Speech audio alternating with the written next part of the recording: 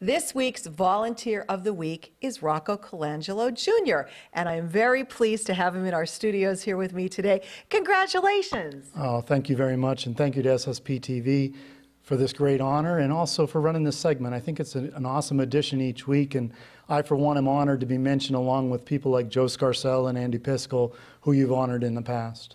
Well, very deserving, and we have so many wonderful people in our community. Absolutely. But we want to talk about what you've done. You were nominated by your friends at the Quarterback Club. That is the Hazleton Area High School Quarterback Club, the booster club for the football team for the Hazleton Area High School Cougars. And you have been with this organization for how long? 25 years as a member of the club, and for the last 16 years I've been the president. So that's amazing. 25 years with the organization, 16 at the helm. Why is this organization so important to you? Well, you know, it's interesting. What's unique about the Quarterback Club as a booster club is currently we only have one member who has a son playing in the sport.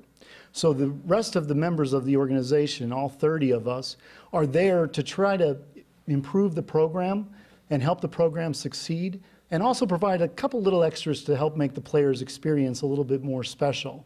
Throughout the football season, we feed the team every Friday night before their games. When they have a scrimmage, we feed both teams after the scrimmage. We upgrade buses when they have away games like Williamsport or Del Valley that are a little bit beyond what a normal school bus ride would be comfortable at. One of the things that I'm really proud of and is coming up now here in May is our scholarship program. Over 22 years of giving out scholarships, we've given out over $109,000 to 200 graduating seniors. And this year we have 15 graduating seniors that we'll be giving out scholarships to. That is really commendable what you do for those young players. That is really great.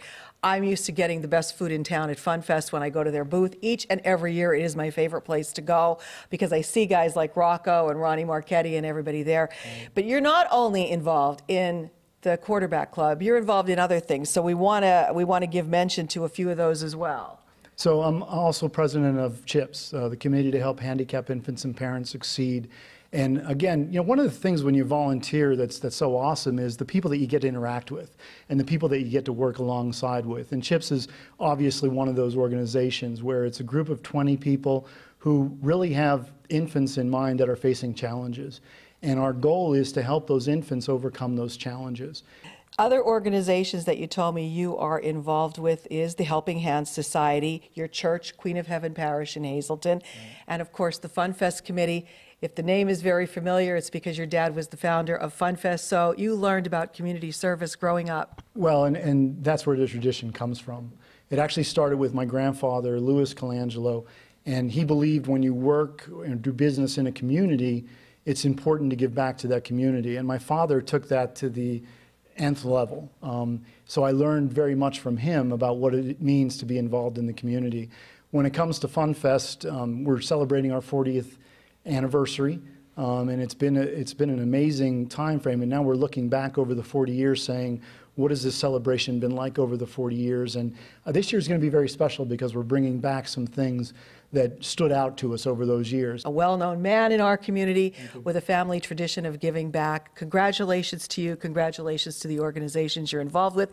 And if you know someone like Rocco Colangelo Jr., please nominate them for our Volunteer of the Week. You can email me at lisa@ssptv.com.